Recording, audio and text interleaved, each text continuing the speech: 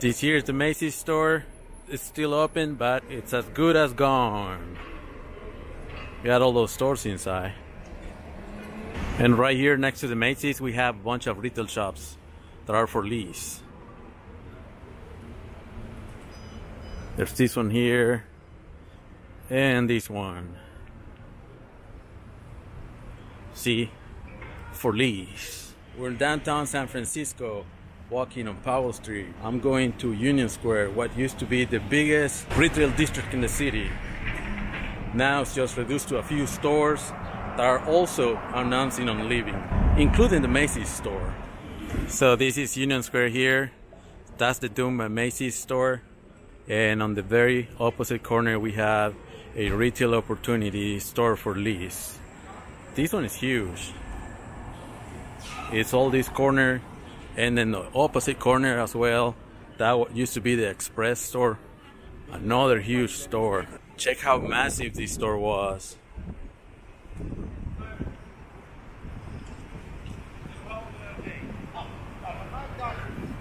All of these. This looks like used to be like a theater, also gone.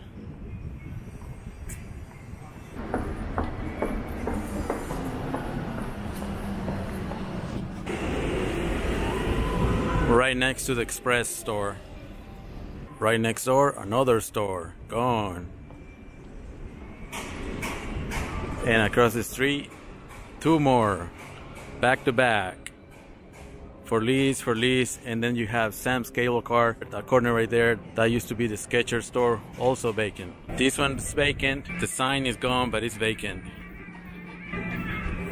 This one here is for lease, there's the for lease sign there, and so is this one, for lease. Right across the street, we have another one here for lease. All this corner here used to be the Skechers store, huge store.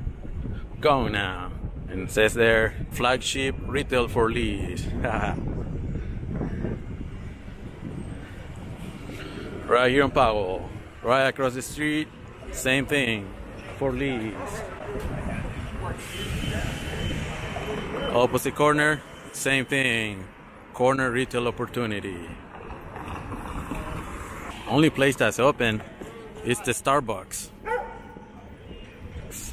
That corner is closed, this one's closed, and this one's closed.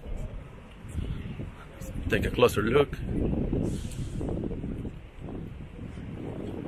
You saw the corner here. There's the sign, for lease. Retail for lease. Look how big this is.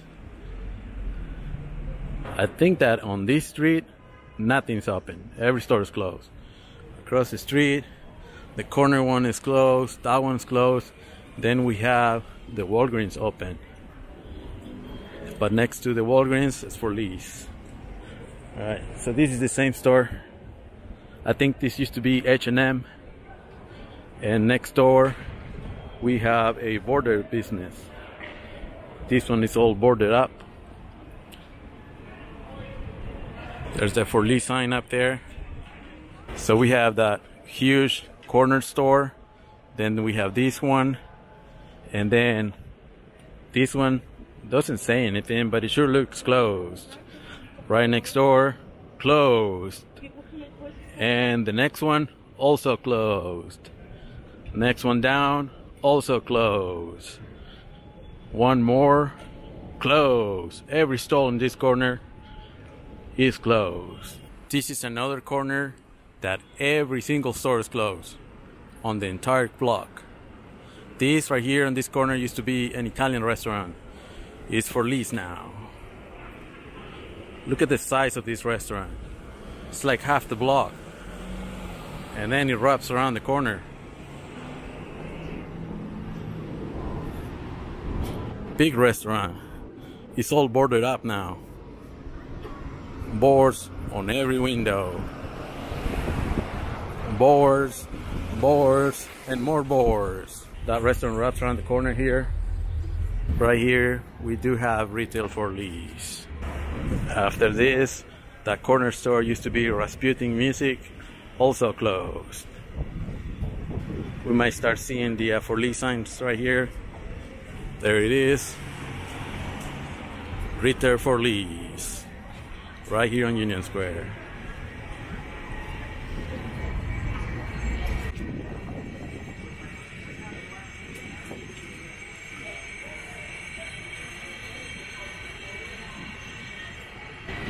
Next to that store, this here used to be Blondie's Pizza. Gone now. There's the retail for lease sign up there. Here we have more retail for lease. This one here, the next one, and the next one. After that, it's just a Gap store. Well, what used to be the Gap store. This is where the cable cars turn around to go back on Powell Street. There's only a handful of people waiting for the cable car, and we have 7 cars, empty cars, for 5 people. The city is planning to remove these planners and replace them. Make the sidewalks wider than this, which is not going to resolve anything. That's not the issue here. That's like saying, my car doesn't run, I'm gonna paint it. That's not gonna make it run. That's not addressing the issue. That's just making taxpayers pay for their own demise. Might as well just add a gravestone that says, here lies Union Square. Used to be the biggest retail district in the city. Here we have 3 more places for lease. We have this one, we got this one right next door, and this one right here. All back to back for lease. If they do approve the renovation and they close the sidewalk for that, you know that's gonna be a long time. That's just going to be the last nail on the golden casket. Their own tax dollars will be paying for their own demise. Macy's closing is getting a lot of attention lately, unlike many other flagship stores like the Westfield, the Gap, the AT&T store, Nordstrom Rack. Maybe it's because Macy's been here since 1947. That's another closed store.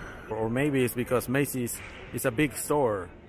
400,000 square feet of retail, consumerism, madness. On this block, where Gap used to be, there's only 1 store open. Other than that, every single store is closed. Just like up there on Union Square. Here's another store.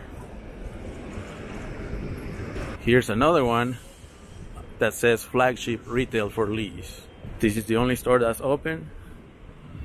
Here we have more stores for lease. Here's another one. And another one. And this big one here in the corner. On this corner, this used to be the diesel store. It's now for lease. Wraps around the corner. About half a block, both ways. It's a huge retail space. All of this is available. Right across the street from the diesel store, we have another place for lease. That's the entrance there. Right across the street from the diesel store. This here was a sushi restaurant for lease now. That corner there, the whole thing, that used to be the Old Navy store. Here lies Old Navy. It's now Dead Navy. Since we are already here at the former Westfield Shopping Center, let's go in and see what's open. They're going to rename it Emporium again. Seems like some stores are open, but most of them are closed. Everything on the right is closed. There's one that's open down there. That one's closed. That one's open. And that one there is open next to 2 closed ones. It's so hard to find open places that they have a QR code to find out what's open. We're in the 2nd floor. And there's only shop after shop that are closed. Here's a straight line. It's like 4 stores are closed. On this row here, every store is closed except for the Vans store. Other than that, every store is closed on this stretch here of the mall. Right across there, I think that used to be Hollister, closed now.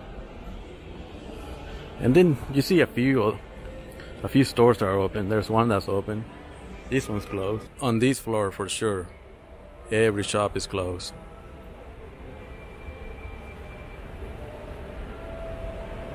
No exception. Really quiet. I only see a few people sitting down.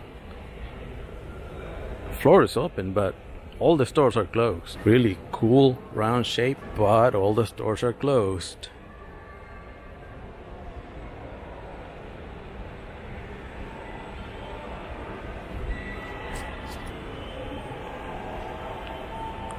Check out this dome.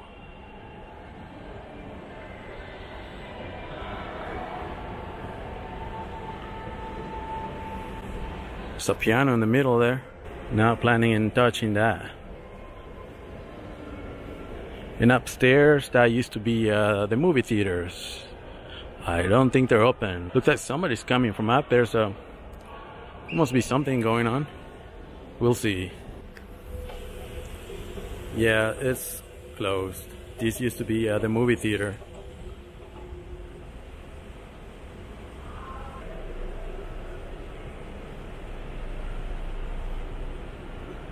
The floor is open, but the movie theater is closed. Nothing going on up here.